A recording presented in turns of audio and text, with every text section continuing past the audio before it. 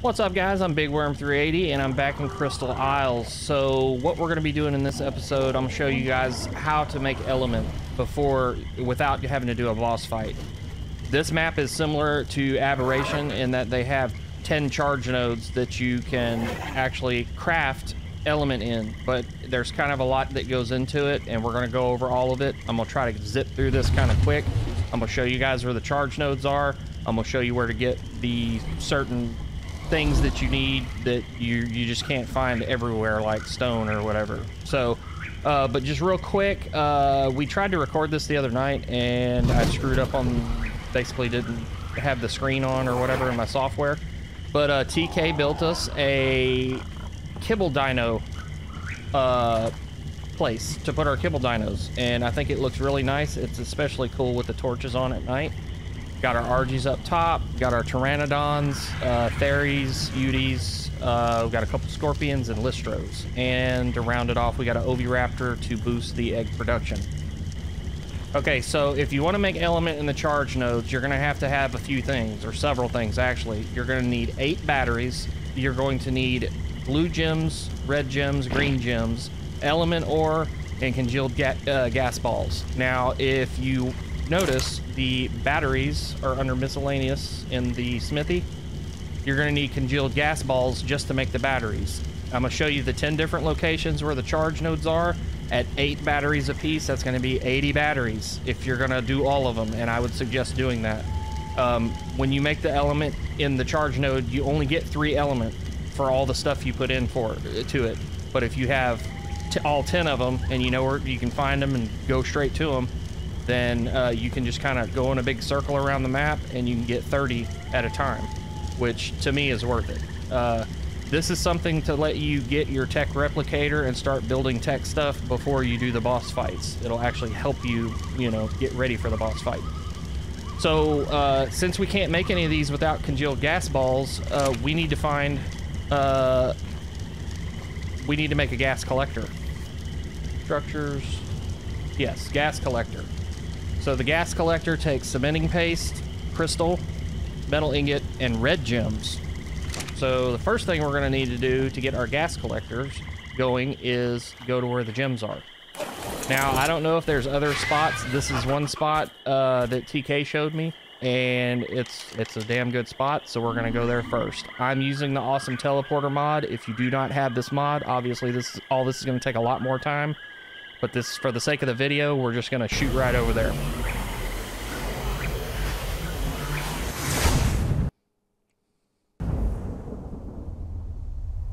Now, where we put our teleporter pad is right by this big rock.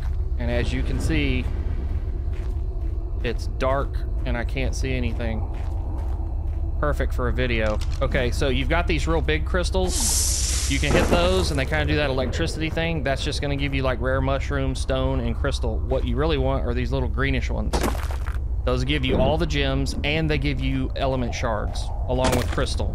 Okay, so you can get those. They're on the ground around here. You can climb up on this big rock and go in here. God, this is terrible lighting. What I would suggest is if you have a good Anki that you harvest metal with, there we go. Bring the Anki and clear all this out. And then also, if you so choose, there is this weird floating ball of water. And you can take your Anki into this. You'll just get on him and ride him in. This is actually water. Don't bring your flyer up to it or you will get kicked off. You'll fall in the ball and your flyer will be up wherever. You can go in here. The problem with coming into this part, you're actually swimming in water. They have the same, this has a lot of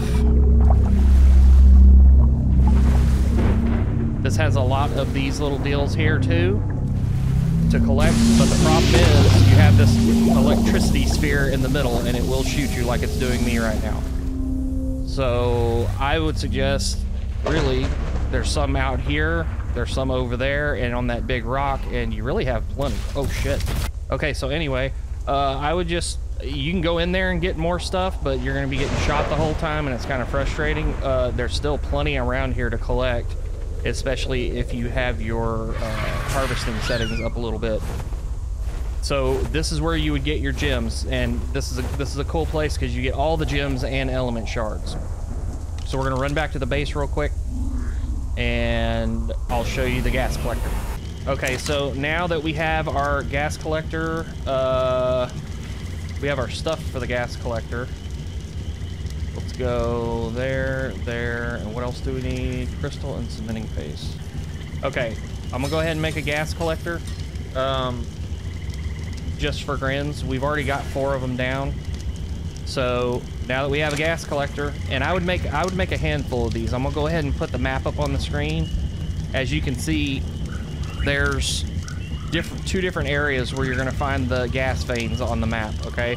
And we opted to go down to the southeast area. I don't think it's necessary to try to find all these little pink dots. If you go to the ArtGamepedia website or just search Crystal Isles gas veins, or no, yeah, Crystal Isles gas veins, then it'll bring up, you'll find a link to this map, and all the little pink dots you see are congealed gas ball gas veins.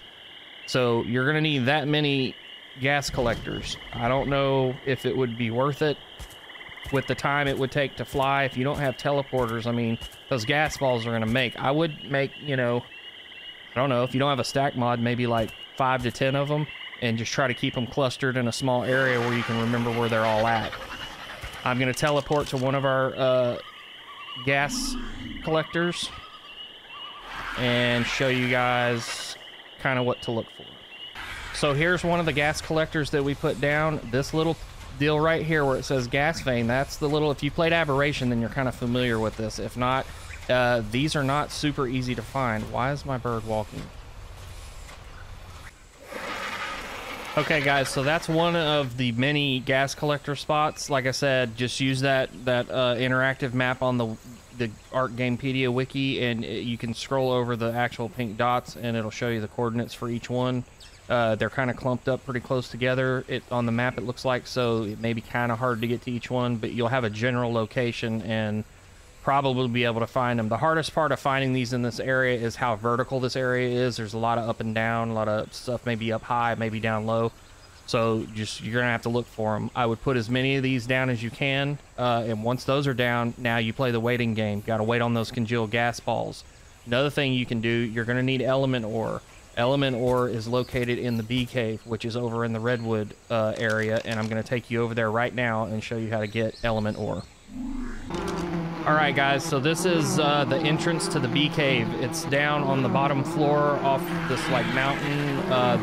You can see the coordinates are 30.89 and 30.72. So when you fly in this thing, I would bring a RG or a Pteranodon or something like that. You can fly through here. The bees will not attack you unless you attack them or you hit one of these little small, this is where you come for honey, for giant bee honey. Really good way to get, you don't have to get bees in this one, you can just make a run over here. Be prepared to fight off these bees though when you do it. Also, there's dire bears up here. Okay, so obviously you want to watch out for them.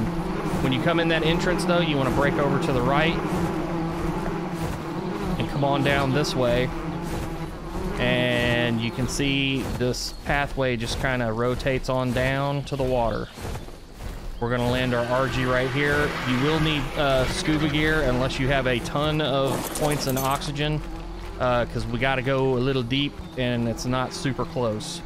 What I would do is walk through this little crack right here and just jump on in. I've got a lot of oxygen, so I'm not worried about it.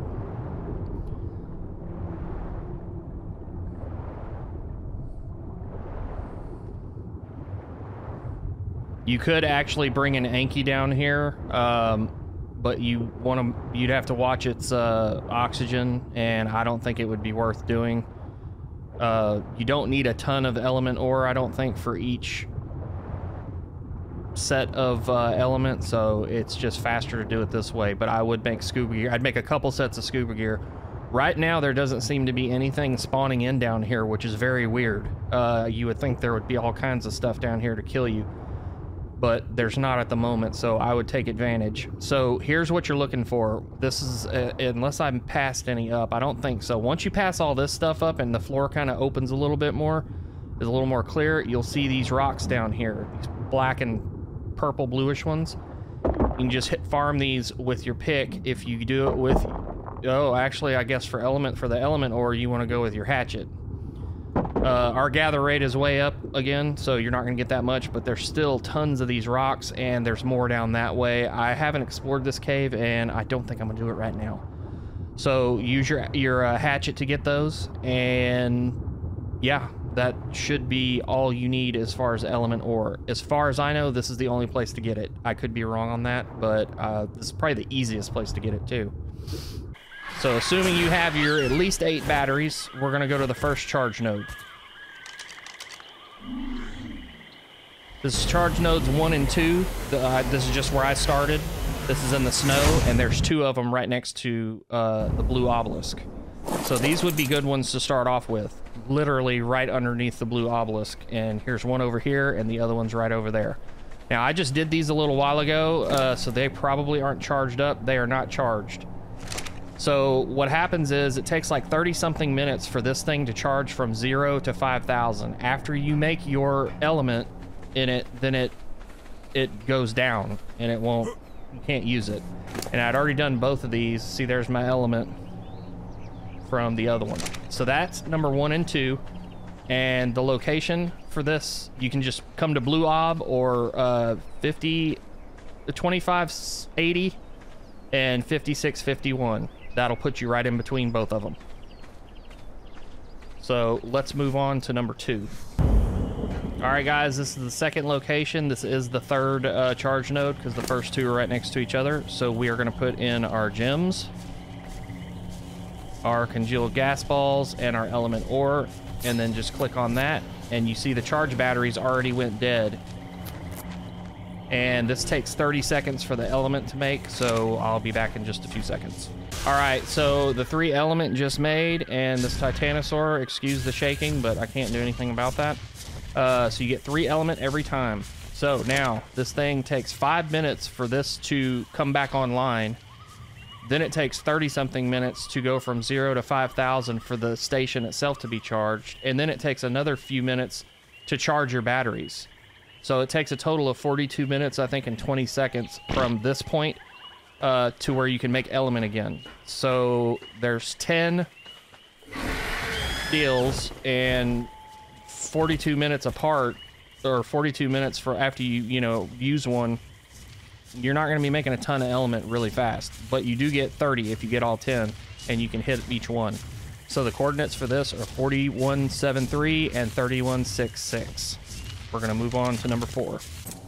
All right, see, this says fully charged, so it's just the same thing. We're just going to put everything in and go with it. All right, guys, this is what I've labeled charge node number 5. Let's put our stuff in, get that going, and I'll give you the coordinates. Coordinates for this charge node are 6058 and 16.73. It's going to be down in the tropical area. Okay, guys, this is going to be number 6. Same as before. Do that, and I'll just go ahead and take all this stuff out. And your coordinates for this one are 77.24 and 32.40. Again, this one is in the tropical area, just a little further south. All right, guys, this is the 7th one. Put my stuff in, take the stuff out.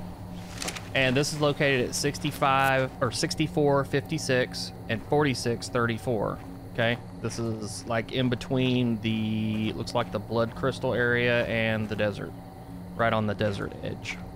All right, guys, this one is what we have as number 8. This is up on the side of the volcano. Okay, this is actually not far from our base. If you are using these awesome teleporters, be careful. I would teleport not on your mount if you bring one. I would just teleport by yourself, or stand next to your bird like I did, because if you jump off your bird the wrong way, you can easily fall down. So let's go ahead and load it up. This one is located at 55.2 and 59.36. Okay, guys, we are at number 9. This is going to be... This one's going to be 59.82, 72.07. This is going to be right in the swampy area, right on the water. Okay, guys, this is the last one, number 10, 46.52 and 69.70. This one, let's bring the map up on this one because this is not... Okay, so it's kind of right there. It's northeast of the volcano, so it's not too far.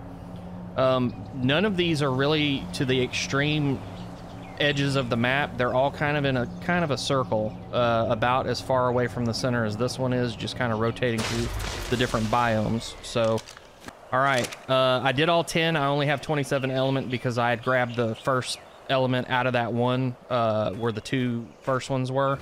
So now we're gonna head on back to the base.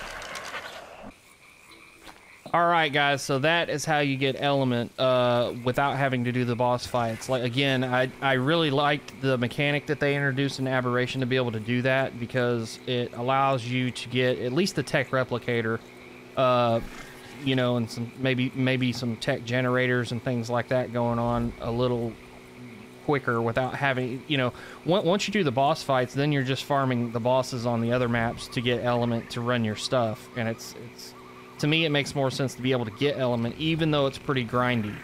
But once you get everything set up, it's not that bad. It's just a matter of collecting your gems and your element ore, and then hitting your gas collectors, and then going to each charge node.